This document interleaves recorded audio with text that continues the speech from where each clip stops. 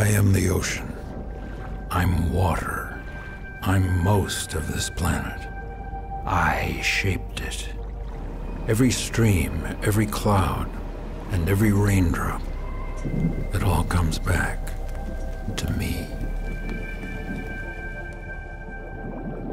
One way or another, every living thing here needs me.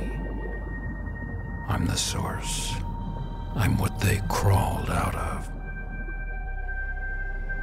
Humans, they're no different. I don't owe them a thing.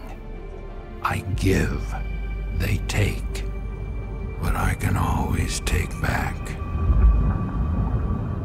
That's just the way it's always been. It's not their planet anyway.